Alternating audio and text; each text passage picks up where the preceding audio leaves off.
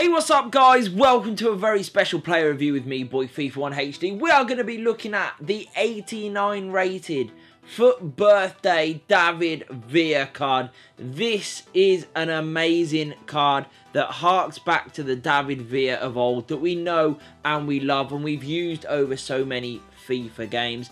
So before we get into this player review, it would mean a great deal to me if you would hammer that like button like there is absolutely no tomorrow. If you would hit the subscribe button if you're new to the channel, and if you have any questions on David Villa or FIFA 17 in general, put that all in the comments below. I will answer each and every single one of you. So jumping right in, you see an awful lot of good green stats here. His acceleration, his sprint speed are back. He is a lot faster than his sort of other cards in this game, and it is very, very nice indeed. His attack positioning is godly there at 96.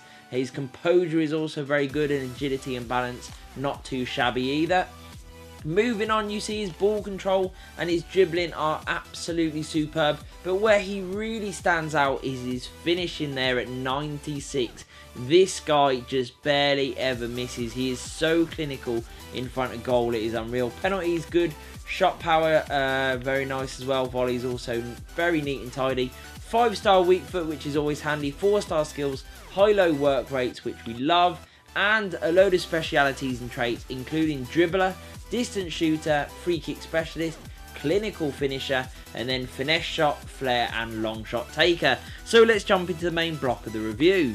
So my thoughts on the 89 rated David Villa card were that he was incredibly special, and he felt that way. He felt amazing, and it was really nice using him because it made me reminisce about all the old David Villa cards that there have been over Ultimate Team. And that is mainly because of the pace upgrade, you know.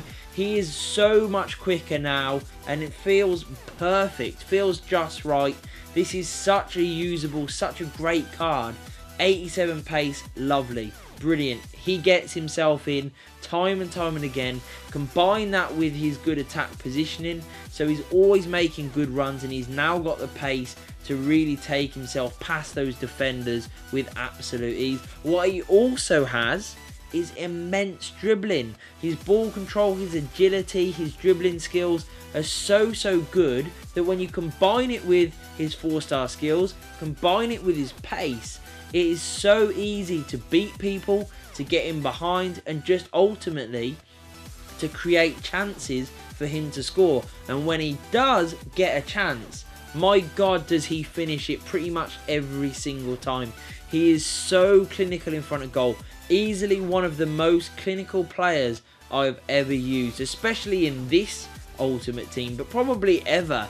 He just seemed to finish every single chance that he got for me, and he made really good runs that it was just easy to make it happen, you know. And like I said, when he was in front of goal, whether it was a little tap in, whether it was a one-on-one, it was a long shot, a finesse shot from just outside the box, this guy was scoring it every single time. So precise with his finishing, the keepers really could do absolutely nothing about it. And that's why I loved him, because you buy this card for goals, and that is exactly what he delivers. He's got so many ways of scoring them. He's got such great options with his pace, with his skill moves, with his dribbling ability, that he can create them absolutely easily himself, or he can be played in by his teammates. You could play him at maybe centre forward or cam if you wanted to, maybe to fit into a different sort of team. That is definitely an option because his pace would suit that. Amazing dribbling and passing, also very good shooting. So you could definitely do that if you wanted to, but I think that would be an absolute waste. His price at the moment is all over the place, so it's hard to say whether he's worth it because there's so many other good David Villa cards that are really good, but none that quite come to this level. But the price is so much, you know, increased on what we can already buy, so it's a bit of a mismatch in that regard. Currently going for around sort of 260, 270, which is an awful lot of coins for a player that you will have to squeeze into a team, but still a very usable card nonetheless.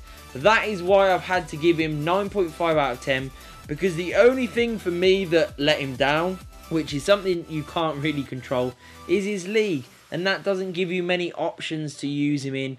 Nothing wrong with the MLS League, of course, but just in terms of really high profile players, it does mean you're probably going to have to pull on that Spanish link quite a lot to fit him into a very, very high rated team.